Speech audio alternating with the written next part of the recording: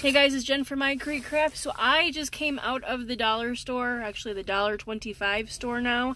Bought a couple of bags of stuff for Easter. Yes, I'm talking about Easter even before anything else, but I want to tell you guys that if you are by a dollar store, you definitely want to stop over there. I'm going to show you these two really cute wood boards that I got for $1.25. They are MDF, so you would not want to put these outside, but I'm going to show you guys how to decorate these.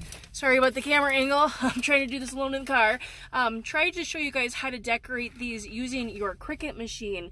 I can paint this and put different colors on it, but I thought it was so cute. You can make a welcome sign out of these for $1.25 and some change for some vinyl and some paint. We're gonna make some really cool things out of this. So stay tuned. If you're not subscribed, make sure you subscribe to My Creek Crafts, and I'm Jen. Nice to see you guys.